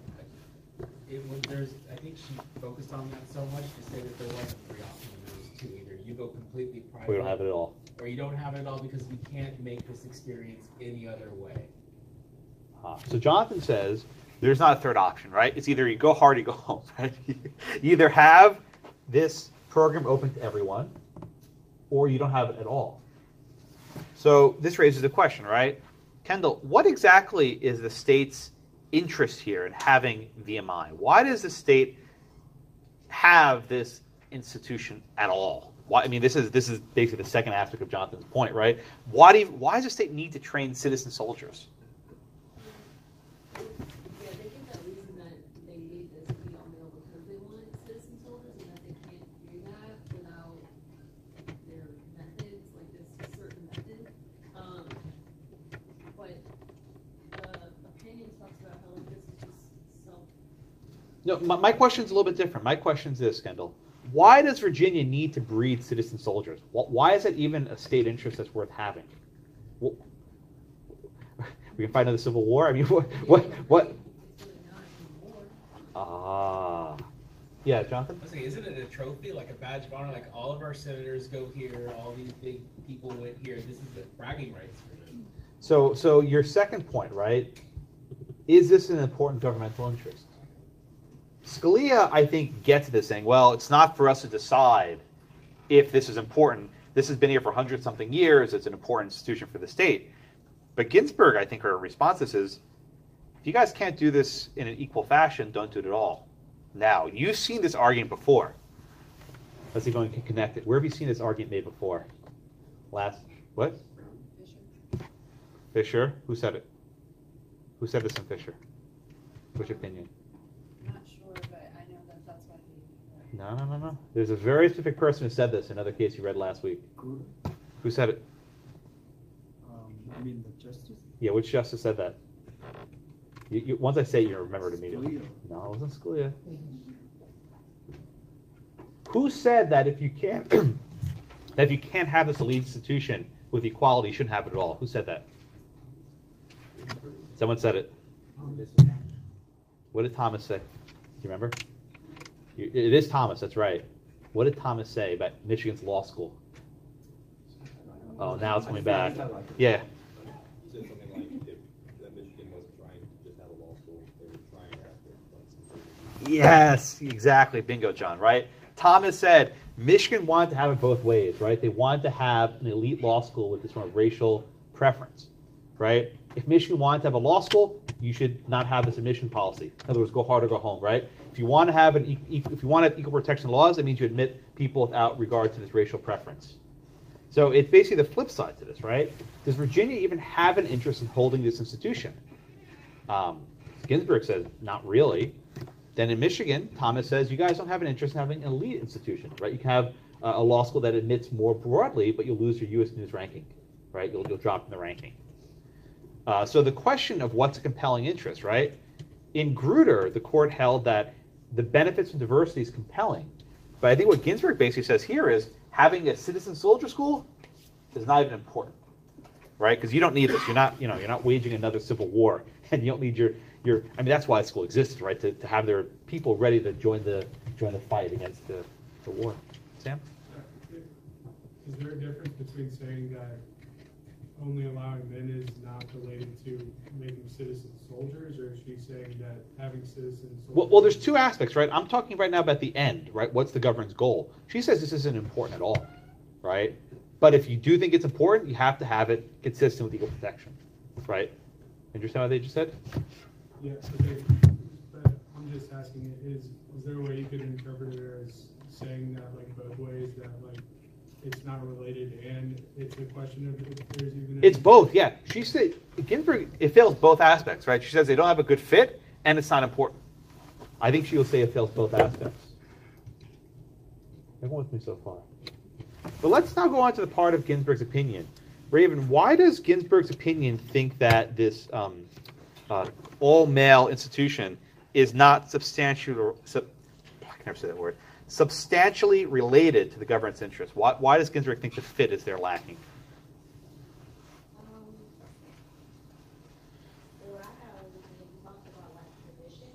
Okay.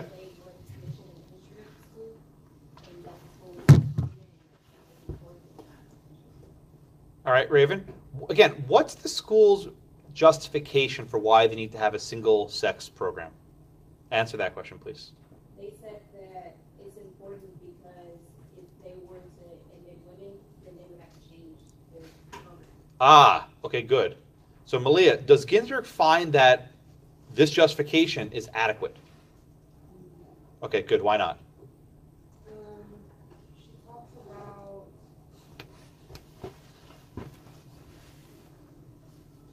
Well, she talks about like the physical part of it, like they didn't have to change like everything because there's some things that you don't know. Good. Okay, I like the way you phrased that. There may be some ways to do it differently. Is that what you said? Yeah. Okay, good. I like the way you phrased that. So Ginsburg gives this phrase, right, which is important. She says, is the justification exceedingly persuasive? Right? Is the justification exceedingly persuasive? In my mind, and you guys can disagree with me or not, Ginsburg levels up intermediate scrutiny here, right? It's not just a question of whether this will work. It's, will it persuasively work, right? Is it persuading me that this is really likely going to happen? In other words, if we allow women in here, is the adversity program going to fail? Probably not. And that's enough, right? This is a hard concept to explain, but let me walk through this one more time. By saying that the justification must be exceedingly persuasive, it's not enough to persuade you that this will happen. It's basically saying it must happen, right? She's blurring here the intermediate scrutiny with the strict scrutiny. This is Scalia's point in dissent.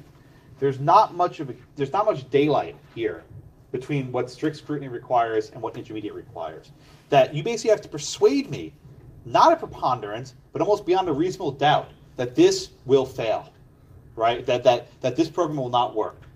And because you can't persuade me, as not me, but Justice Ginsburg, this is unconstitutional, right? These are the two most important words in the entire opinion, exceedingly persuasive. That the state now has the burden to persuade the court that their method will fail unless they admit only men. Laura? So the exceedingly persuasive standard, that's more for, like after the government like has a burden of proof, or after we try to show? That is the burden. The burden is to be exceedingly persuasive.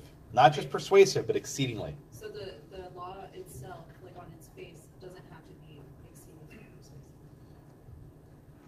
It's not the law, it's the justification, right? What is the government's reason for doing this? Because we don't have this single-sex program, our adversative method will fail. And Ginsburg says, well, that might be the case, but you haven't persuaded me. And you have to not just persuade her, but persuade her, excessively persuading her, right? Very persuasive. Sam? I was just curious if exceedingly persuasive is the standard, or is it just an ad hoc test from this case? Well, I think this is your standard for gender-based discrimination. The court has addressed this issue in a few other cases, but this is your clearest statement. Colby? So did Ginsburg look at other similar programs throughout the country in order for her to justify? Good. Well, I'll come back to you. You didn't know the answer before. I'll come to you now. Okay. What have some of the other service academies done?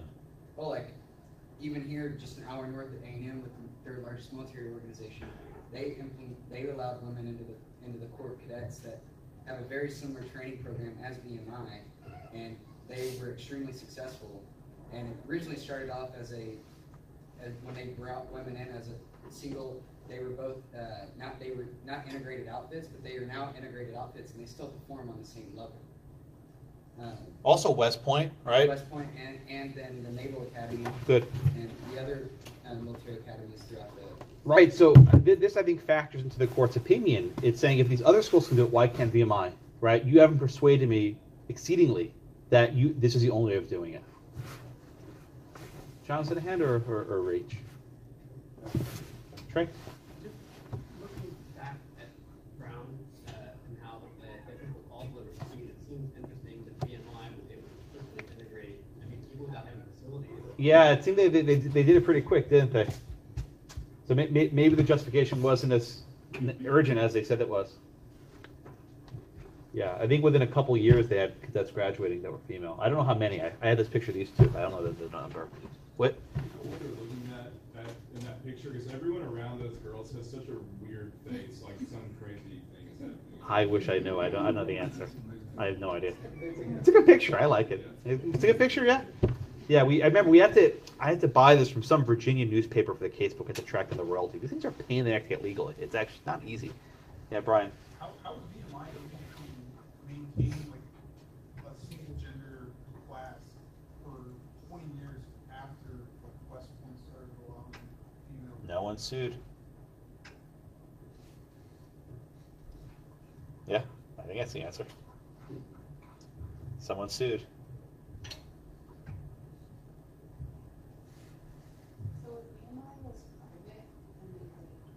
Oh, what a good question, right? So, private institutions are not subject to the 14th Amendment, right? So you can't bring a constitutional challenge.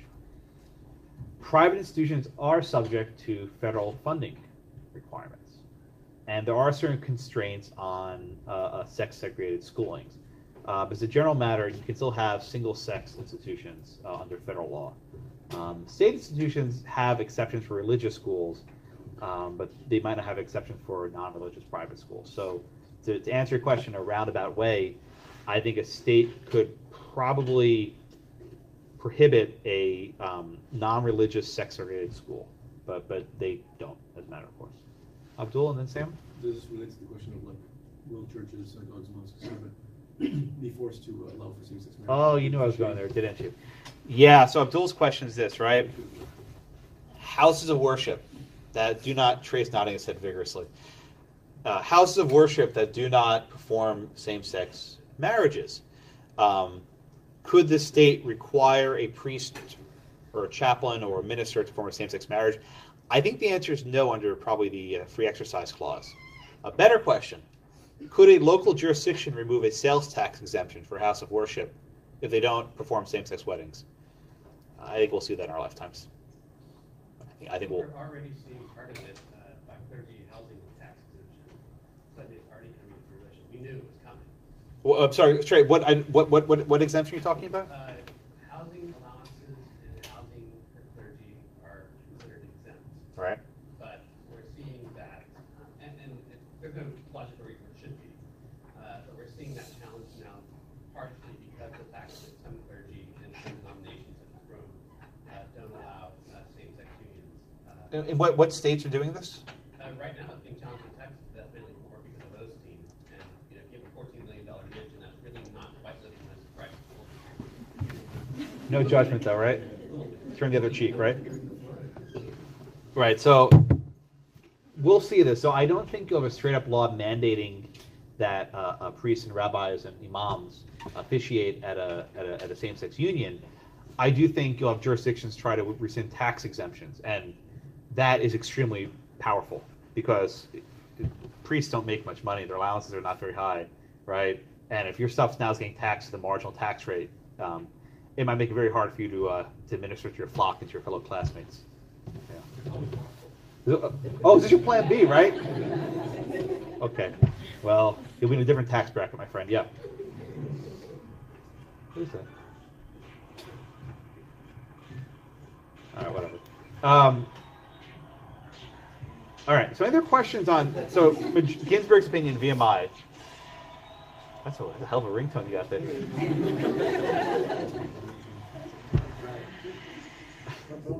Thank you. So, any other questions on Ginsburg's opinion, VMI? All right, let's go to the Scalia dissent. Herberto, what's Scalia's, and he's very pissed here. I mean, sometimes he's more angry than others. He's really pissed here. He's not always angry. In some opinions, he's like the stages of loss, like you have grieving, and eventually you accept it. Scalia goes through the stages. He's not happy. So, Herberto, what's Scalia's argument here? Scalia's saying basically that they use the wrong test. Yeah, these are wrong tests. Is he wrong? Is he wrong? In other words, is he wrong that what the court did here is different than what had been done before? No, he's 90% right. He's right. It pains you to say it, but yeah. So I think he's correct in saying that the court here is applying a more rigorous test than before. Is that much is fair, Herberto? Yes, he does. He's applying a more rigorous test. And the experts think it should have been a less rigorous test. Yeah. Does he believe in intermediate scrutiny at all as a thing? No. He would go back to the two tiers. This is Laura's question before, that unless it's race, you go back to rational basis review. He also writes at some length that this is actually single-sex gender education is beneficial to both sexes, and that it may actually help places. He's concerned, and this is perhaps Trey's instinct, that you'll have these private Catholic schools that will be shut down for not allowing boys and girls to be together. And this is probably what he's seeing down the road. But even if you have this for primary schools, for VMI, says it's not my place to second guess how they structure this adversative method. I saw a hand somewhere. Yeah. Yeah. Go ahead. Yeah. Just something about important governmental concerns.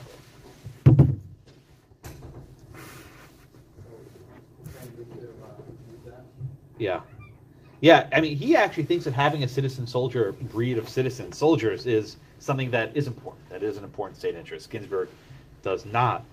He also worries that this will open the floodgates of litigation concerning single gender education as well. Whit? I was just curious because his argument was that the benefits that segregating would give on education, and it was also the Military Institute's argument. It kind of echoes that argument in Brown that racial segregation does provide benefits as well, and I'm just curious how he reconciles that.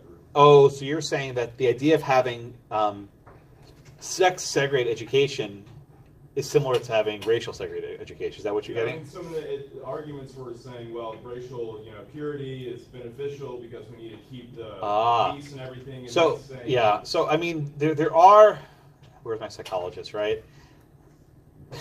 There are some studies, and I don't vouch for anything in this class, that suggest that in certain contexts, men and women might learn better in different circumstances. Arlene, please rescue me. Is there something on this? Yeah, there's definitely research on that. Okay. You just tailor your teaching method to the gender. But no, I'm saying straight up separate classes altogether. Yes, yeah, there's research on that. Anyone else want to add something? I'm out of my league here. Yeah, Gabe. How was that? It was awesome. Okay. So this is the case where I think intermediate scrutiny and strict scrutiny are different, right? If you had a school only for people with certain, but a school for people who are just men and women, well, Arlene, okay, maybe that might work. So that might be an instance where the different standards make sense. Yeah, Raquel? So I just want to make sure I understand this. Have the two institutions been equal in like the level of education and the financial resources and the versus method? Would this be an issue? What do you think? I don't think it would be, but I think at the same time they still want to make sure that men are. So, well, let me answer your question like this, Raquel. If the women at Mary Baldwin could handle the exact same physical fitness standards, why do they need to go to a separate institution, right? If they're able to meet the same levels, why not just have one school? So it almost would prove the point, right? You have two exactly identical programs, different institutions. Why do you need that? That makes sense? Sam? Okay, you're stretching. Okay. Yeah. Oh, you guys are stretching. Okay, fine. Yeah, Laura. So for these tiers of scrutiny, let's say like we're trying to analyze the exceedingly persuasive, of course, goes under. It's in between intermediate scrutiny and strict scrutiny. So because the first question is, what classification? I think the exceedingly persuasive is intermediate scrutiny now. That Ginsburg modified the standard, and that's your new intermediate scrutiny. So it's not like level 3.5 on where I am, right? I think that's your second tier. So as like circumstances change, how would we kind of like approach that? I think it would still be within these three general. Wait till we get to Justice Kennedy next week. You're gonna hate me, right? When we get to sexual orientation stuff, it becomes a mess. I know what you're trying to do, and it's very respectably trying to reconcile these tiers, but they crumble very quickly. Well, these tiers, wouldn't they be considered like living, just because like times change? Sure, absolutely. Yeah, they're alive. They would still apply. There's still a way that we could apply. It's like the tide, right? The tide rolls and rolls out, and I'm not quite sure where it is at any given time. Yeah, I sense your frustration. I'm trying not to give you false hope, but you can understand the intermediate scrutiny standards that have this exceedingly persuasive standard baked into it. Yeah. I do have a question. Good. So, like, near the end of it, he points out, Scalia points out that, like, it's going to have in the future, it's going to have a big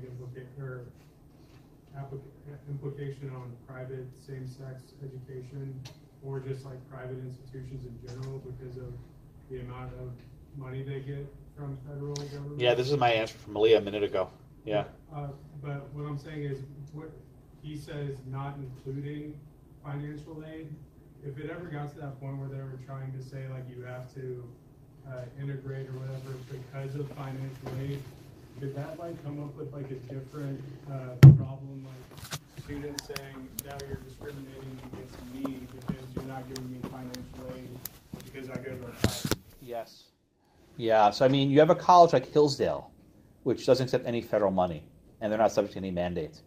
Virtually every other college in the country accepts federal money. So let me give you a hypothetical. What if a religious college offers housing to married couples, if they're husband and wife?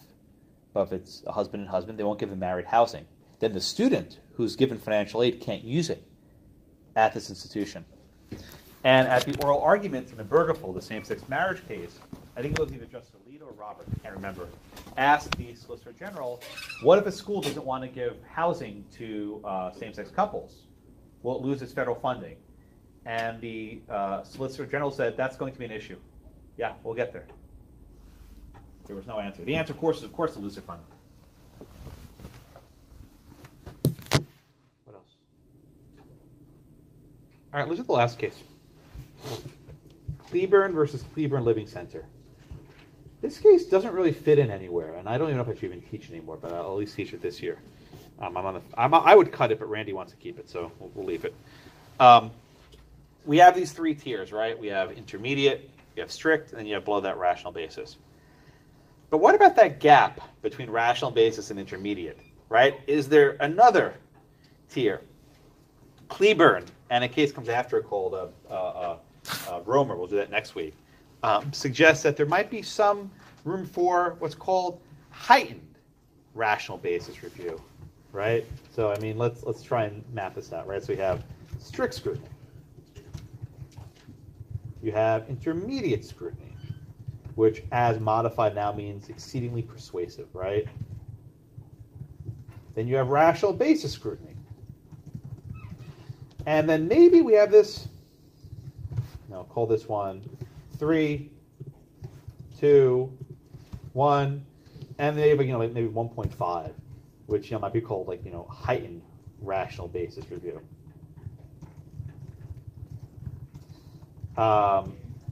As you can tell, I think Laura said they're living, they're like zombies, right? They're undead.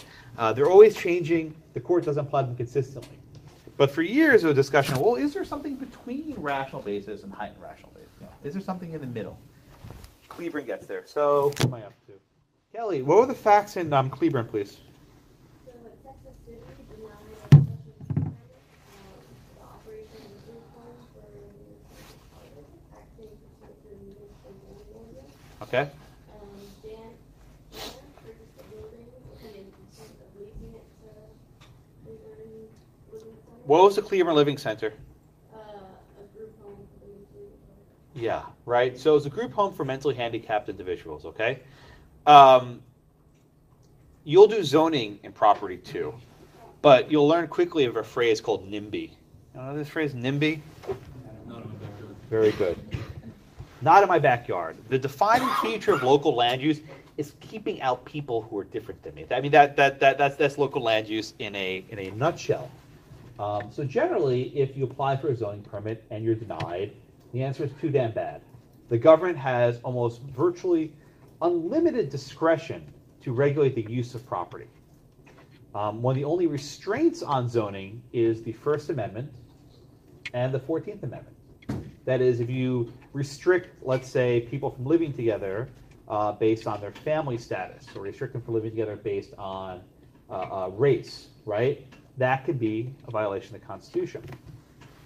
But this wasn't a racial classification. They were denying the building permit here, the zoning permit here, because of the fact that mentally handicapped people will be living here.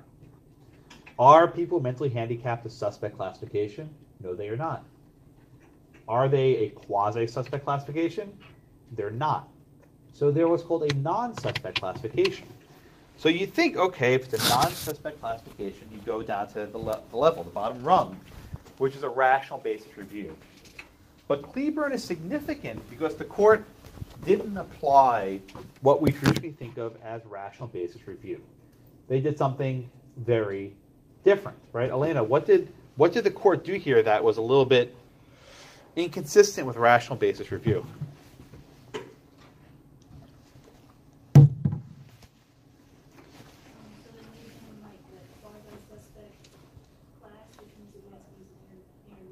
Well, do they say there was intermediate scrutiny? Did the court say that?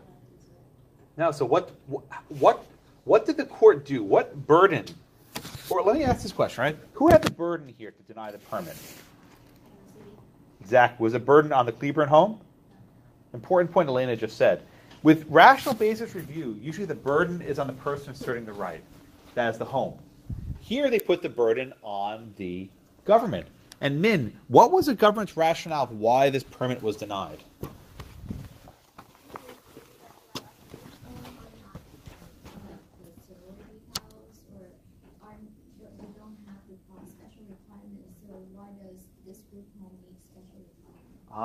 So they were asking, why do you have this law, right? Now, the government said we need this to promote safety, right? These people in the community, they might commit crimes, they might create vagrancy, etc. But why don't you exclude sorority houses? Min makes that point. In other words, the court's basically second-guessing whether this will actually serve their goal. Their end is community safety, and their means is to deny this permit to this type of home. Might it serve that goal? Yeah, it might not. Will it serve that goal? Everyone sees the difference. Might it versus will it? Will it serve that goal? Probably not. So here the court puts a more exacting level of scrutiny on the denial of the permit. Even though under rational basis review, you don't go that far. The burden is on the plaintiff. The plaintiff here lost. But here, because they give a stricter scrutiny, the plaintiff prevails. The home prevails because they can show that these are not the real reasons why, right? What's the real reason why, Fernando, the government denied this permit, according to the court? I think they have like 4 different. All right, give me a couple of them. Was it like that was in front of junior high? But what do you think the real reason is they denied this permit? I think they just didn't want like the other houses and other Well, not just other houses. like, schools and stuff around. They don't want to be. What exactly were they trying to exclude here? Yes, the mentally retarded to be around. Like Right. They were excluding people who were mentally handicapped. Right? That's what they were trying to exclude. Again, this seems a lot like intermediate scrutiny. It was based on a stereotype that having people with mental handicaps in a community will create crime and violence and vagrancy and everything else. If this looks a lot like the opinion in Frontiero and Craig v. Boren, you're right, because it's basically applying an intermediate scrutiny. The majority denies it. Now, the important question, Kenny, is why won't the majority just come out and say we're going to make mentally handicapped people a quasi-suspect class and give them intermediate scrutiny? Why doesn't the court say that? That's the important question for you to answer. Why would they just come out and say this straight up? I think because they think they don't have their best interests in mind for themselves, and that. No. My question is, why won't the court go out and declare a new suspect classification or a new quasi-suspect classification? That's my question. I just don't think they want to expand the scope. Why? Why don't they want to expand it?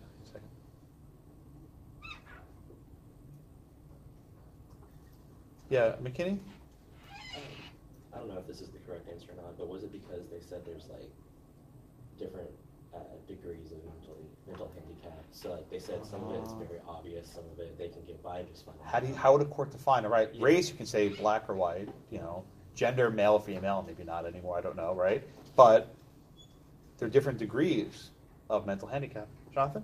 I was just going to say similar floodgates. Like, okay, Floodgates. now we're going to add in mental handicap. What's next? This thing's already so convoluted, we can't even figure out 1, 2, 3. Now we've got 1, 2, 3, 1.5, another class. It just seems endless.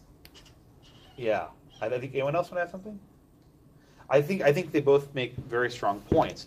The court is hesitant to go beyond race and gender because it gets really messy and complicated, right? It gets very messy and complicated.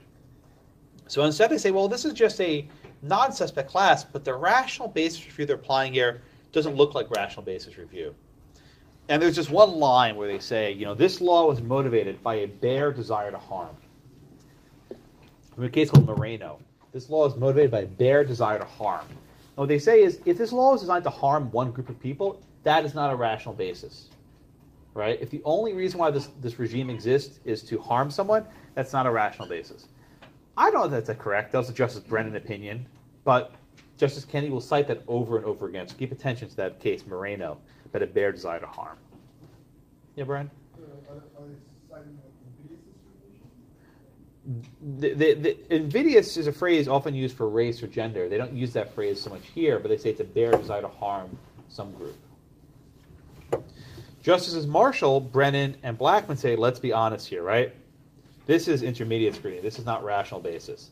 Let's be candid what we're doing. They say the refusal to acknowledge that something more than minimum rationality review is at work here is, in my view, unfortunate. And actually cite Lochner, right? They say that rational basis permits this kind of searching inquiry, brings us back to the Lochner. We should never have Lochner. Lochner is bad, okay? Right? So they reject that.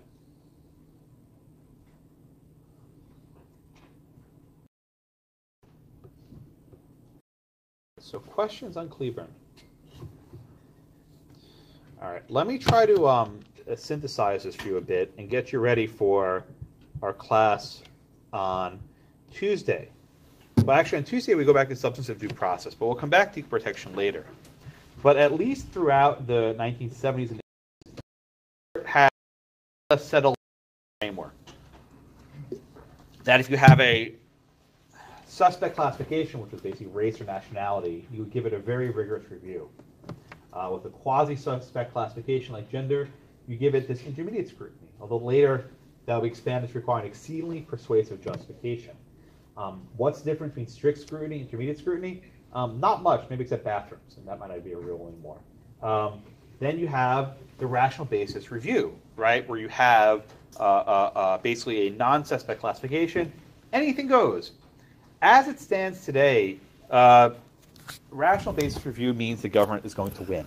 So instead, they carve out this little 1.5 regime, where they might call heightened rational basis review or rational basis with bite, which gives a little oomph to the review and critically puts the burden on the government. And when the burden's on the government will usually lose. Okay. Questions? Yes, Sam? Is heightened rational basis review kind of like deferential scrutiny? Is it like... God, stop making new labels. It doesn't exist, right? It's not the court never acknowledged that's what it was doing, but if you read the Brennan and Marshall and Blackman dissent, that's what they suggest going on. But yeah, there's nothing called heightened rational basis review. It's not a thing, but that's what they do. Anything else? No? All right, I'll see some of you Saturday morning. Thank you very much.